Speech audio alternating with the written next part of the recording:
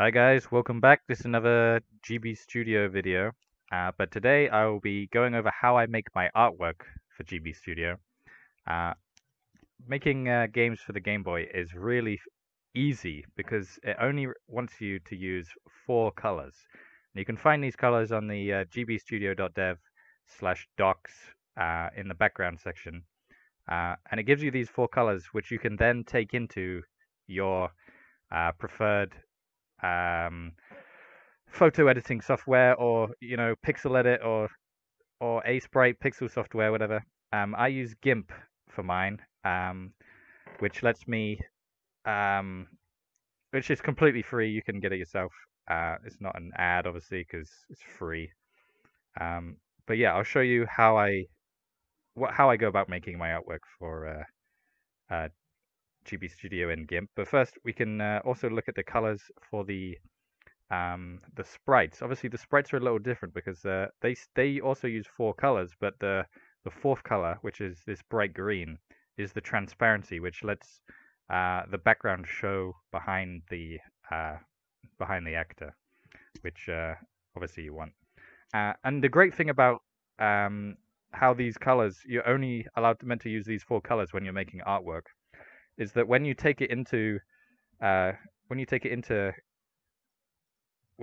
into GIMP, or whatever your software you use, uh, these are the four colors that you need to worry about, and you don't need to mess around by changing anything. You just copy those numbers here. You can just type them in here, and then you're good to go. And once you've got them forever.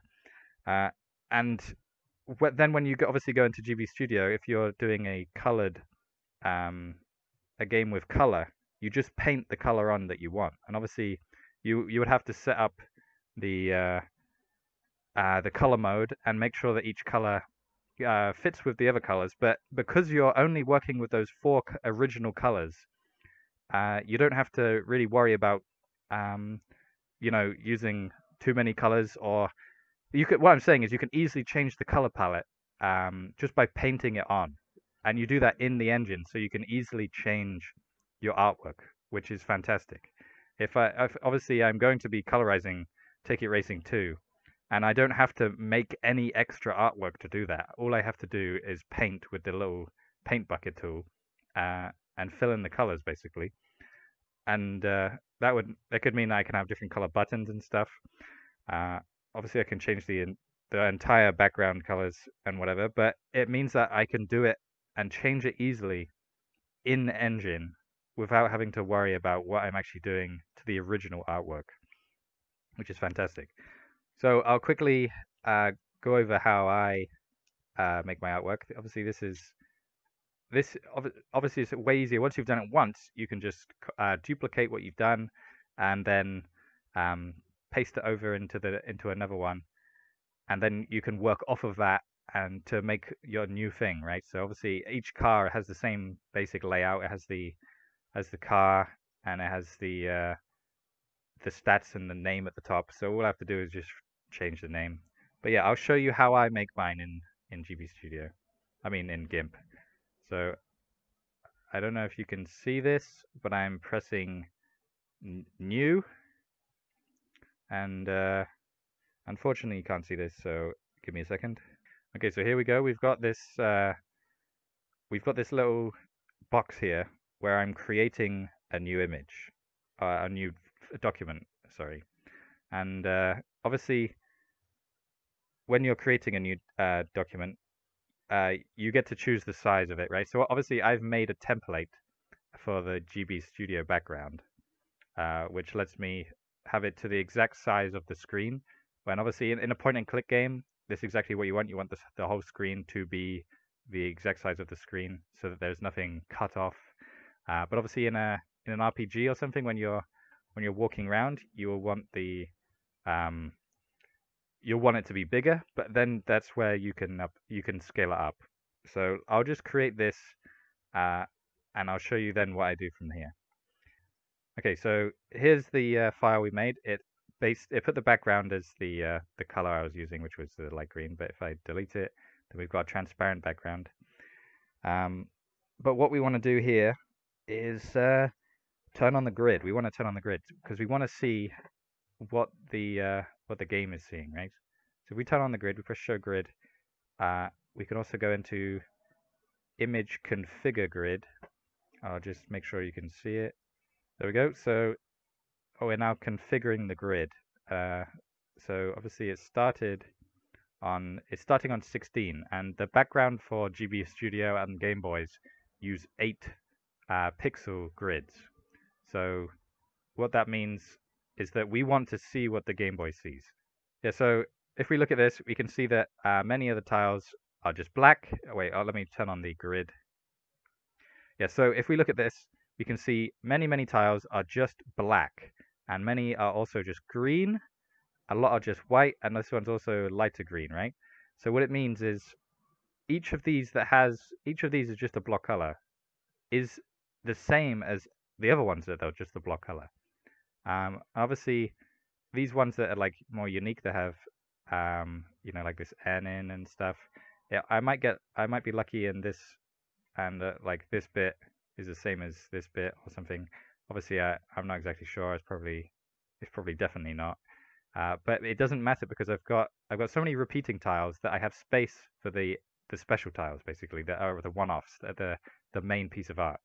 What that means is I won't overload the system with information, as GB Studio can only use 192 unique tiles. And this becomes important when you're using very large maps, because you can't make a huge map with hundreds and hundreds of different looking tiles with amazing artwork, because the Game Boy just wouldn't be able to render it. So you need to make sure that you're keeping it simple, right? So obviously, if we were to make a piece of artwork, we'd probably want to have an idea of what's actually, like, how many tiles are we actually using, right?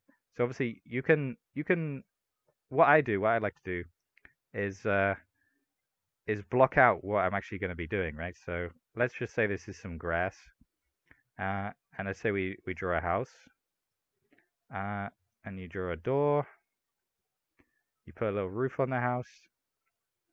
I know this is simple, but it it does the job. So let's just put that here, fill in this, maybe fill in the roof with some dark. Obviously this is very simple, but if we were to break it down into its pieces, you can see that this line is overlapping, which arguably you might not want, because the character can walk on this line possibly. So you obviously, but the great thing is each of these tiles is exactly the same. So this counts as one tile basically.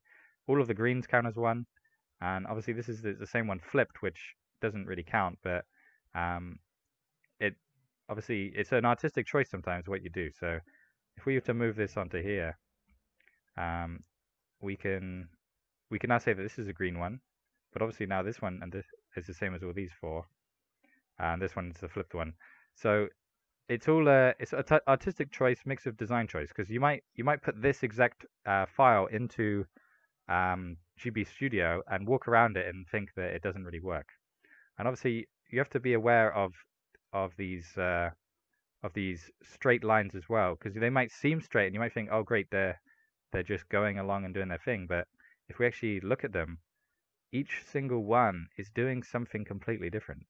Obviously, if you were to actually do a line of 2, 2, 2, 2, 2, they could more easily repeat between each section. So you see here, this square is the same as this square.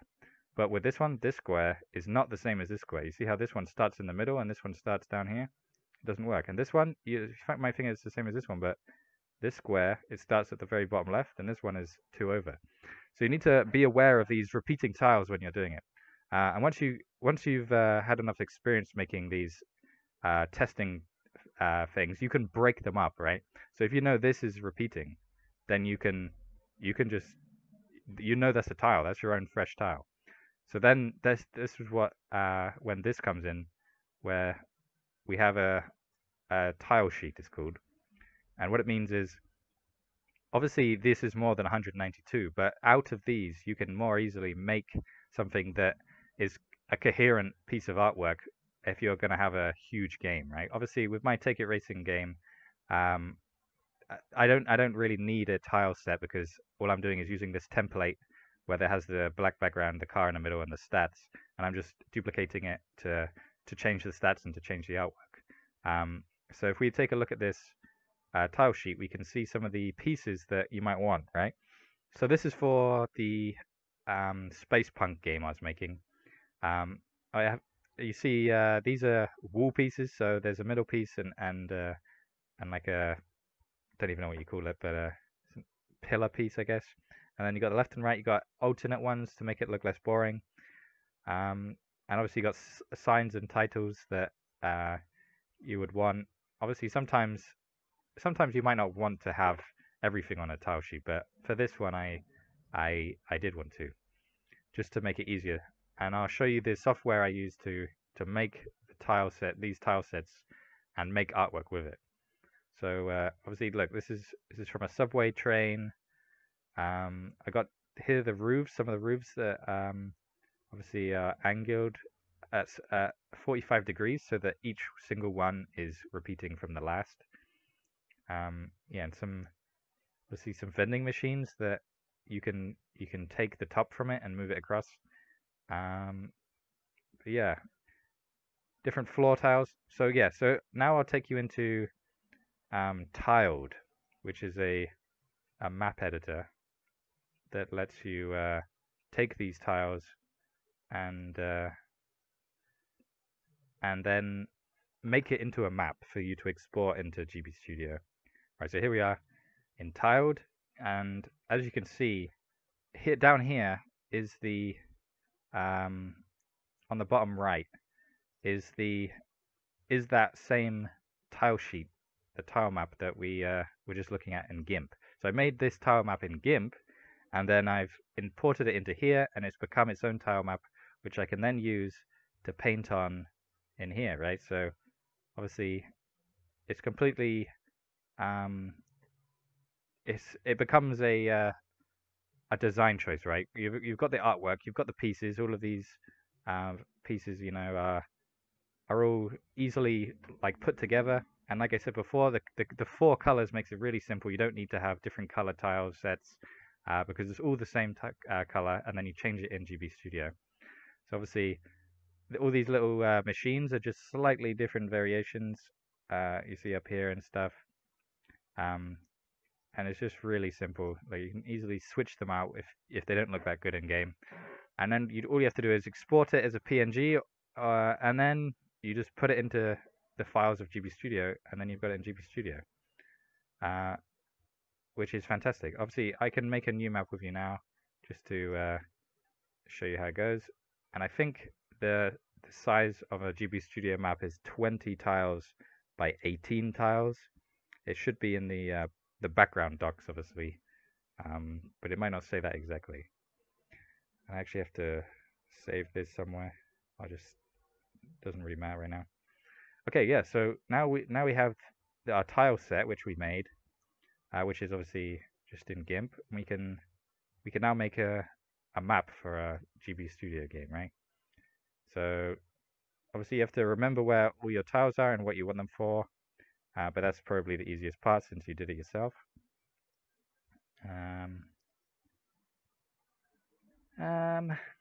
Yeah, so obviously it's about scale, and getting the feeling of the character in a room is quite hard sometimes.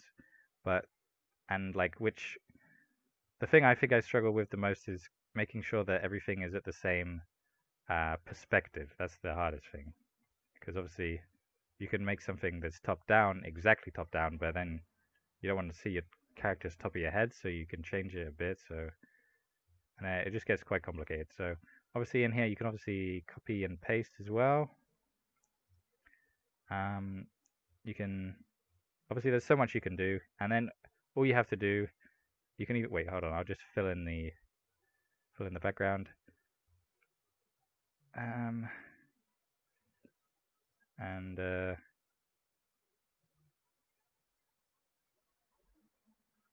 Yeah, so that could work as a room, and if we were to just export it, we can then put it into GB Studio. So now if we jump into GB Studio again. I won't import it, but I'll just show you how it works.